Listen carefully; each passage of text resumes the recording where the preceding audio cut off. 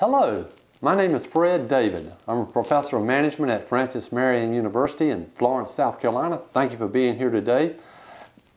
Co-author and I have developed a series of short 5-minute videos to highlight various topics in our strategic management textbook. The topic for today is projected financial statement analysis.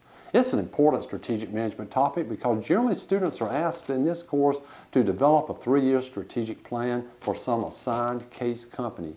And it's important that the students provide guidance going forward as to how their proposed plan is feasible, financially doable.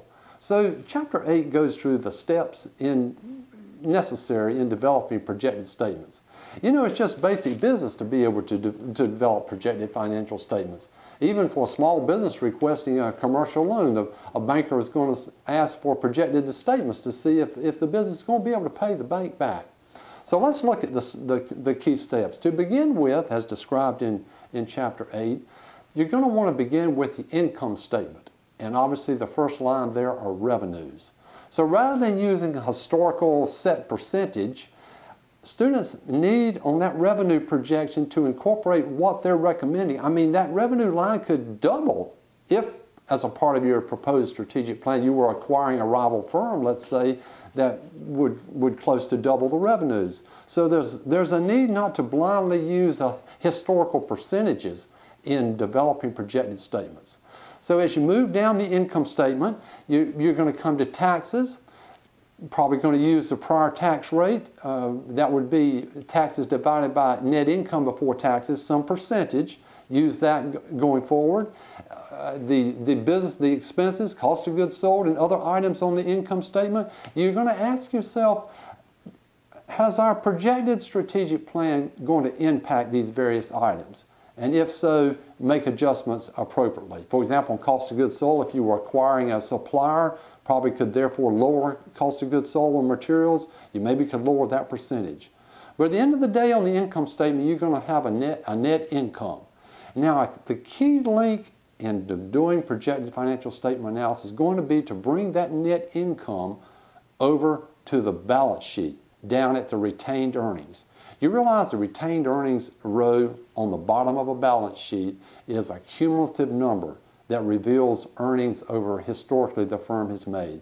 Each year the firm adds the net income less dividends. Bring that over to the balance sheet, and the way it's described in Chapter 8, our finance friends do, we're going to work from the bottom of the balance sheet back to the top. This is all described there in Chapter 8, an important concept for students. So as you move up from the bottom of the balance sheet back towards the top, you're going to come to items like additional paid-in capital. Another name for that is capital surplus. And you're going to ask yourself, gosh, how much do we change that?